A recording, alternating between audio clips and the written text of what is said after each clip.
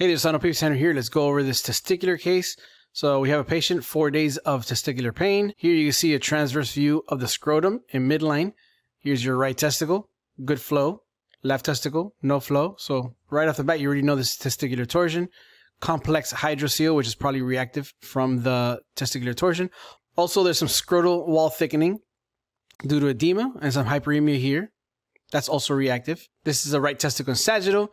It's got good flow, nice homogeneous echo texture. There's a small hydrocele, which is usually not a big deal. It's most likely also reactive to the torsion. And then the left testicle is very irregular. You can see the contours of it are irregular. It's hypoechoic, very heterogeneous. A lot of scrotal wall thickening. And here's a sweep through the left testicle and transverse. You can see very heterogeneous. Again, the complex hydrocele. And here you got some hypoechoic areas. Here's another one. These are areas of necrosis, which then liquefy. They undergo cystic degeneration.